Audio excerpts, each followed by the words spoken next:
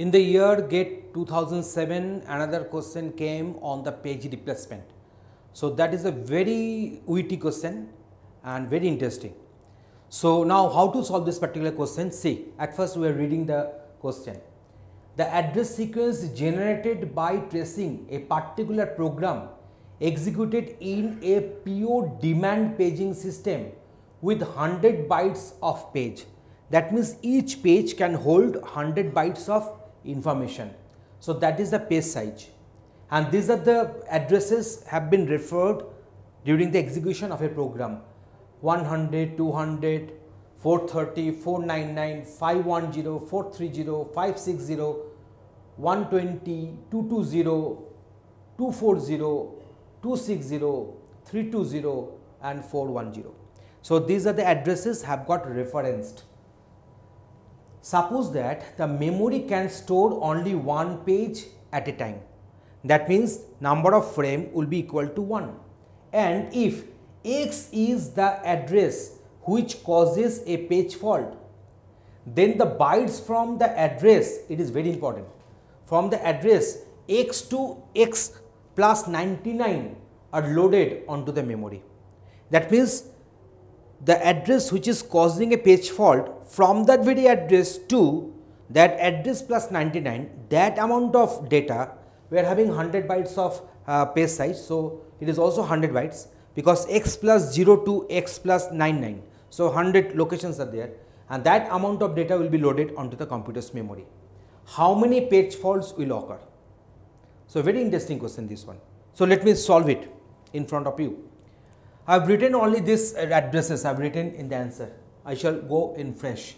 So whenever you see that is only one frame is this one, that is only one frame I am having. Okay. So now whenever that very address is referred, it is not there in the memory. So I shall load a page starting from 100 to 199.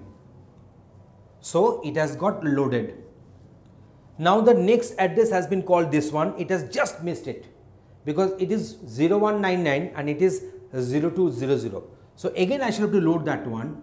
So 0200 to 0299 will get loaded. So another page fault has occurred. Now 430 is not falling in this range. So another page fault will occur. So 430 to 529. So 430 to 529, that amount of memory's content is now in the frame. Now 499 is falling in this zone. So there is no need to fetch a new page. Now 510 is also falling in this particular range. So for the 510 there is no need to bring a new page. So it is a page hit. So now 530 has just missed it, just missed the limit. So I shall load this 530 to 06 to 9 up to that. So 530 has been handled. Now 560 is falling in this range. So I need not to load any page. So it is a page hit. Now 120, it is quite a very small page number. So now reference. So it will be this one, and then I shall go to 228. I shall go for 228. If we add 100, it will become 229. So minus 1 because it is 99. So it will become 228.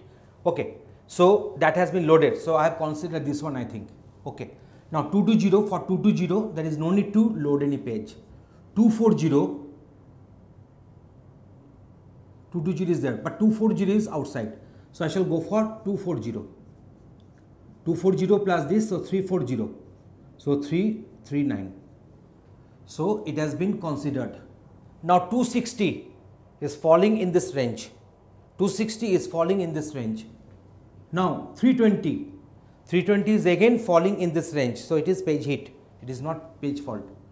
Now 410 means you know that it is outside of this limit. So now 0410 to 05, that is 105109.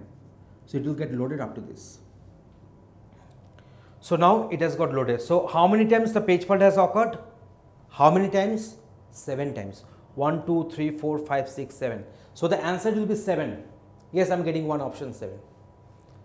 So in this way the problem can be solved. You see, I have shown you the board work, I have done the problem solving in front of you, I am writing in front of you, putting the ticks, writing this one. I know that the number of times I shall write it will denote the page fault. So in my case I didn't keep the trace of the page fault because their counting will be the page fault.